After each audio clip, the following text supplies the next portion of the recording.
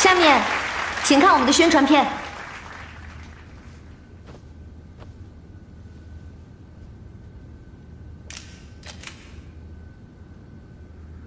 大家好，我是贾龙。我今天想说明一些事情。我的爷爷是国内早期的连环画画家，白雪之前的作品确实是抄袭我爷爷的漫画。我之前之所以不说，是因为书梅有人威胁我。怎么回事？当时我害怕他们伤害我和我的家人，所以我当时没敢站出来。但是今天，他们居然还跟白雪合作，并且联名开发布会。我现在重新站出来声明这件事。如果大家不相信的话，我会在网上发布所有的证据。舒美为了他们的利益，在各种形式下威胁我、强迫我，不允许我发出这样的声明。今天，我就要为我爷爷讨回这个公道。副总，请问刚刚贾龙说的是真的吗？您作何解释？副总，威胁贾龙颠倒黑白，与抄袭者合作，欺骗消费者，是公司控制成本的方式吗？针对这件事情，必须给消费者们一个交代。舒美真的一直在欺骗大众吗？请您给一个解释。抄袭能算是民族文化吗？不好意思，各位稍安勿躁，请您正面回答我们的问题。这件事情我们一定会尽快给大家一个说明的。副总，请您现在立刻回答我们的问题，请大家相信舒美。你不正面回答，请您心虚吗？尽快说着，是现在吗？这次股东的损失怎么办呢？今天到底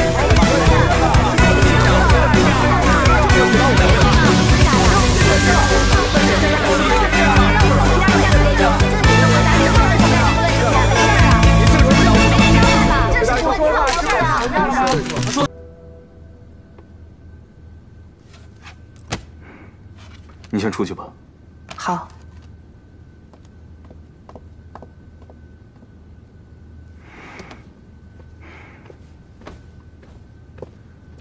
披着吧，这样你会感冒的。你没什么话要跟我说吗？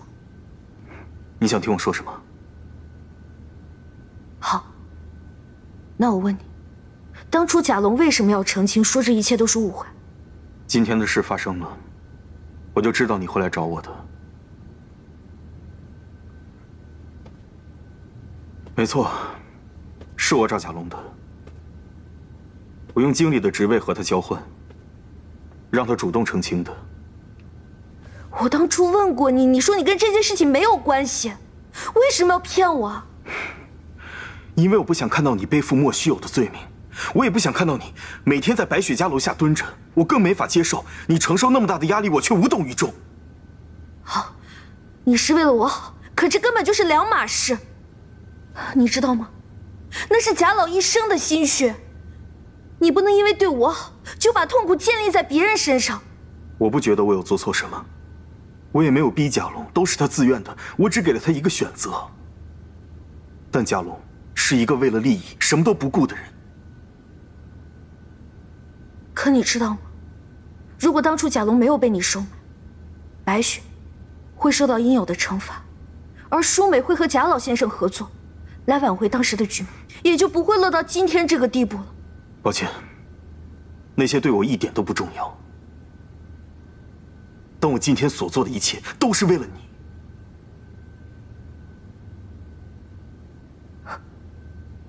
是，都是为了我。我谢谢你为我做的一切。就算你觉得这件事情是贾龙自己的选择，可发布会呢？发布会是谁策划的？这也是你安排的吧？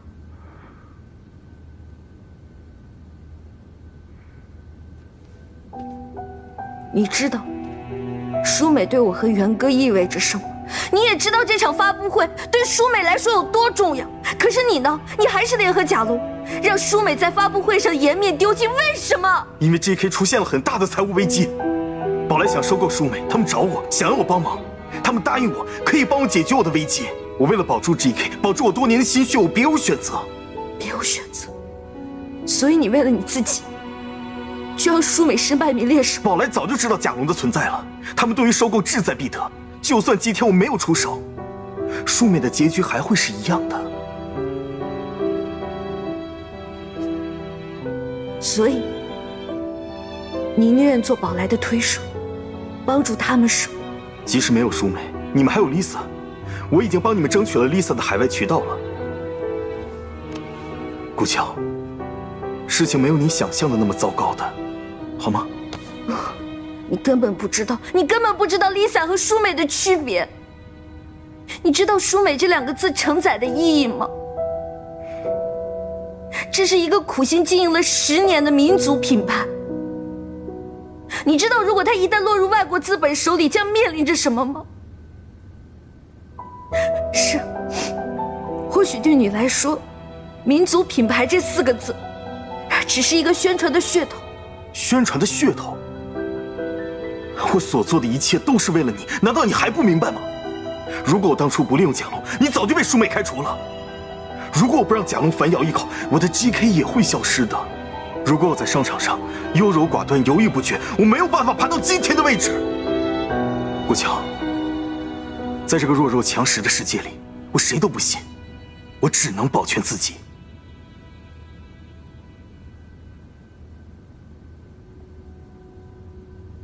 自己。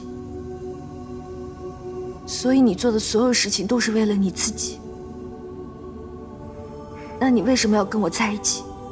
是因为觉得我能照顾玲玲吗？还是你觉得我跟你一样，跟你在一起也是为了自己？那我告诉你，我跟你不一样。元哥说的没错，你就是个商人，利益永远是你的第一选择。顾乔，不是这样子的，听我解释。